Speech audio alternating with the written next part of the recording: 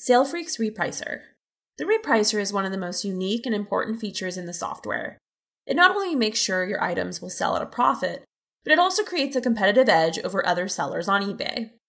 You will first need to understand the various fees in order to start using the Repricer. So how exactly does the Repricer operate? First, we need to take into account our break-even settings.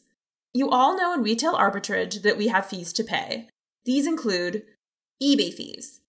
These fees are already calculated when you list an item and is added to the Amazon product price by default, which means any item you list will have the eBay fee already calculated in the software.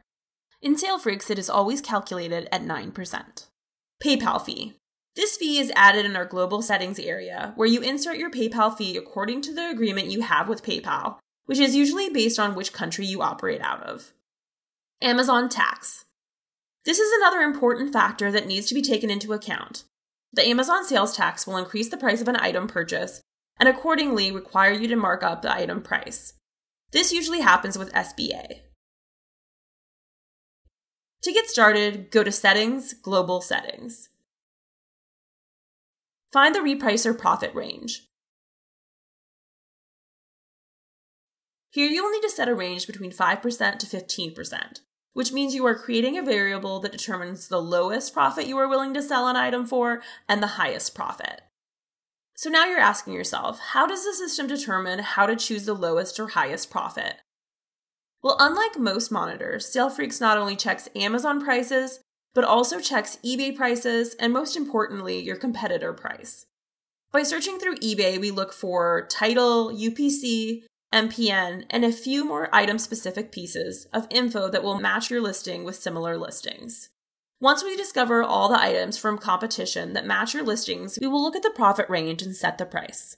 In case your profit range is between 5% and 15%, and the software found that the lowest selling price is at 4%, it will fix the price at 5%. On the other hand, if the lowest price is 20%, it will create the higher markup of 15%.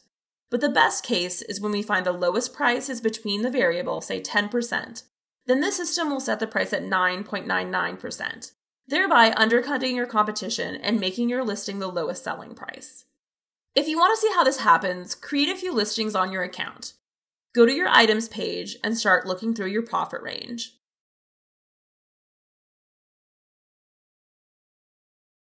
You will be able to see for yourself that different items are repriced differently according to the competition on eBay. Use this tool wisely and it will serve you well.